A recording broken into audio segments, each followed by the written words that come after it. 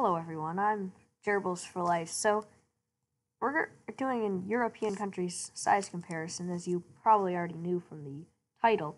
And so, you remember my state comparison video, possibly.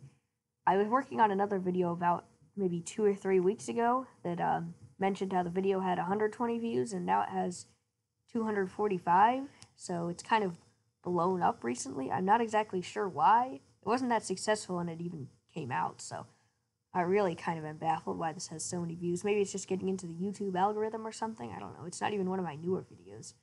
But anyway, yeah, thanks for that. So we're going to do a part 2 because I'm a total sellout. And we're going to start here with little old Vatican City. So, Vatican City, you probably have heard of it. It's pretty small. You know, Pope's Place. It's about 0.44 square kilometers. It's the smallest country in the world by far. And the smallest country in Europe. So here we move on to the second smallest country in Europe, which is probably one of the bigger stretches we're going to have on here. And so, yeah, I mean, once again, thank you for all those views on the state size comparison. But now we move on to the second smallest country in Europe, which is Monaco. Yeah, they're pretty close in size. This one's about 2.02 square kilometers. It's the smallest country in Europe and the world with a coastline.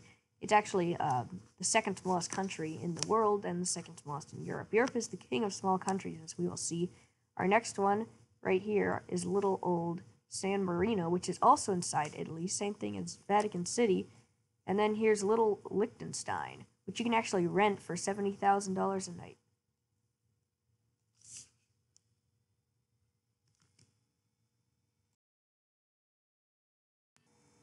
Now that's editing. Okay, so anyway, my editor thing, I'm still trying to get it to work.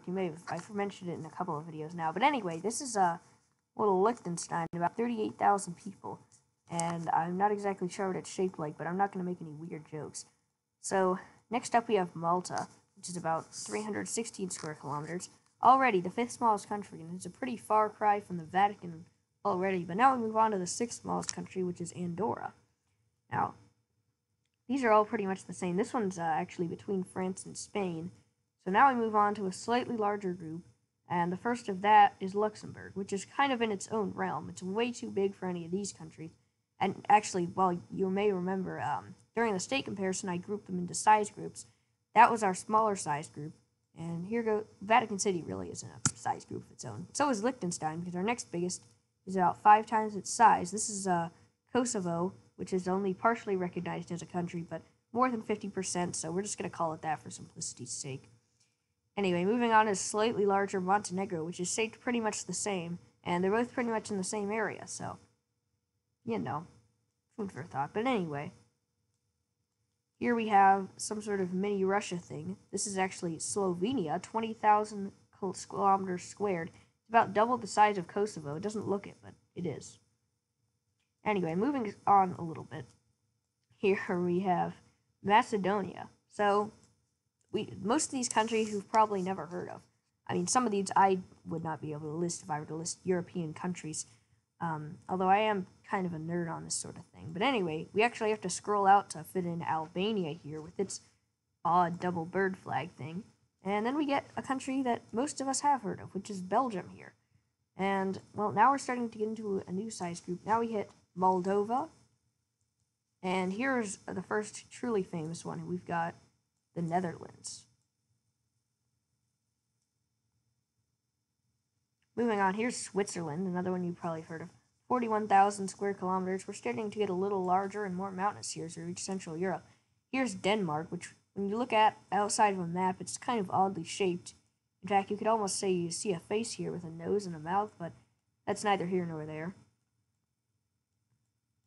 And there's Estonia. And actually, I've never seen the flag of Estonia before, but it's quite nice looking.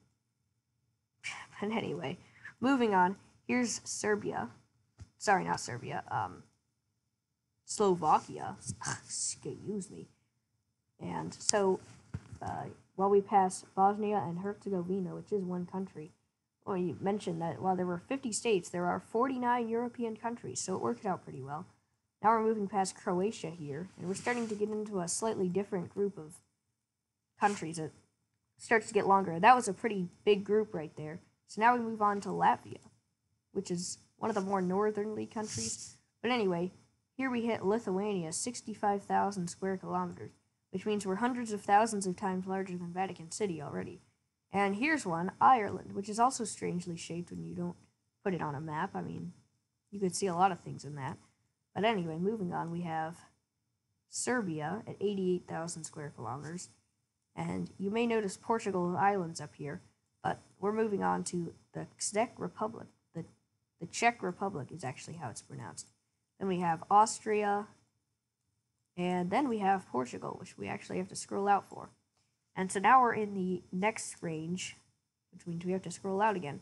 So now we're passing Hungary and Iceland and Bulgaria and a couple of little-known countries. Here's Greece, 130,000 square kilometers. We're moving up now because here's Belarus, which is the 200,000 mark. And we're still smaller than Kansas on the state level for representation. Kansas is about 213,000 square kilometers, so probably comparable in size to Belarus. Romania is the first one to break this, and then we hit one of the big countries in the world, and we do have to scroll out a little to fully get this one in. This is the United Kingdom. However, we do have to move up a size group now, because then we hit Italy, and here goes the rest of the countries, which you've certainly always heard of. This is Poland at 312,000 with its detailed flag. And now we move on to Finland, excuse me, which is about 338,000. And up here, this is France. We're going to get to that quite a bit later. This is actually part of French South American territory. Anyway, we're moving up now because here's Germany. And here's Netherlands. This is actually not all of the Netherlands. There's also, this is Norway. And this is called Svalbard. It's like a free autonomous area of Norway. Anyway, moving on. Here's the actual Sweden. And here, we're going to get some islands because here's Spain up here. And this is doing good on a world map. I guess that just gives you a little more perspective because you can see that Sweden is just slightly larger than New Zealand. Anyway, here's France, which is sort of at an odd angle.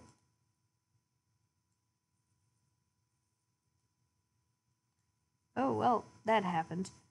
And anyway, we reach our largest with Ukraine, although,